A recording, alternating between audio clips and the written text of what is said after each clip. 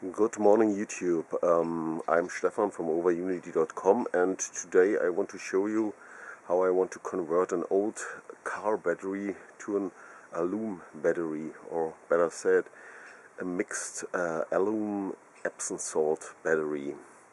Okay, let's see.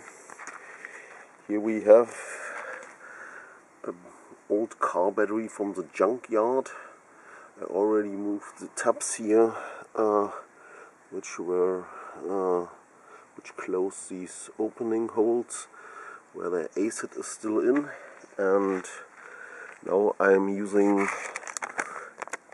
sodium bicarbonate, or baking soda, it's also called, with distilled water. I already have here from my last experiments with the HHO cell some mix of water, distilled water and baking soda in there. I'm going to pour this in now here into this hole, and have also pH paper,